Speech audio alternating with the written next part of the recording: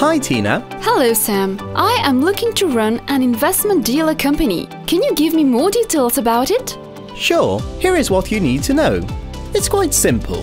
An investment dealer buys and sells a wide range of securities and related products on behalf of another party.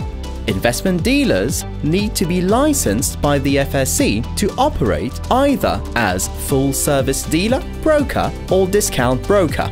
Can you tell me more about the range of securities? Of course, it's quite broad. A security can be a share, stock, bond, option or treasury bill, among others.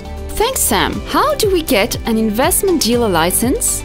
First, you will need to satisfy the requirements of the FSC, such as having the appropriate internal structures in place, establishing systems and procedures to ensure information security, preventing money laundering and financing of terrorism, and there will be a minimum stated unimpaired capital that will have to be fully paid.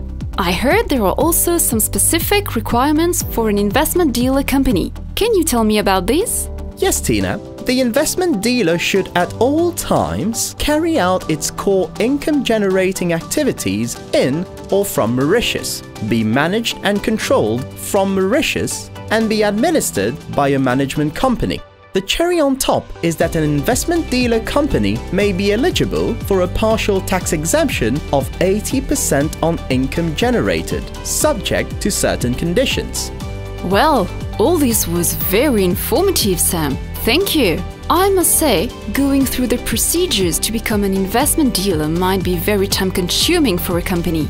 Totally, Tina. If you need world-class quality services, JurisTax is the way to go.